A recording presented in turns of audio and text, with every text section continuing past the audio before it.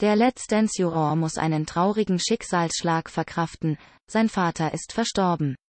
Der Kubaner litt vor seinem Tod an Covid-19. In wenigen Wochen wäre er 100 Jahre alt geworden. Seit 2013 sorgt Jorge González als Juror bei Let's Dance mit seinen extravaganten Outfits und lustigen Sprüchen stets für gute Laune. Nun gibt es allerdings traurige Nachrichten von dem 54-Jährigen.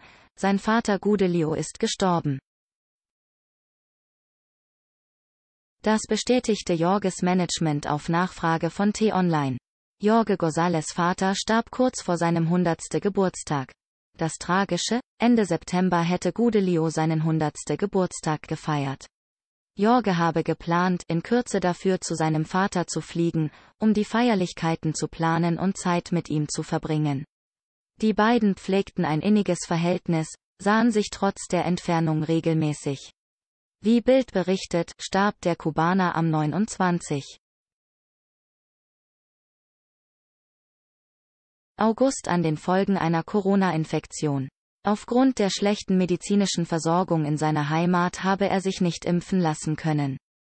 Die Nachricht vom überraschenden Tod seines Vaters habe Jorge nach der Aufzeichnung zu einer TV-Show mit Eckhard von Hirschhausen erfahren, erklärte sein Management. Jorge González lebte bis zu seinem 17. Lebensjahr auf Kuba, zog dann nach Europa, um zu studieren.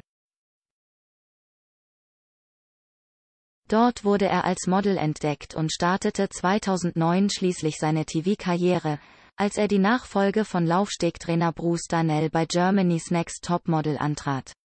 Seit 2013 ist er Jurymitglied bei Let's Dance.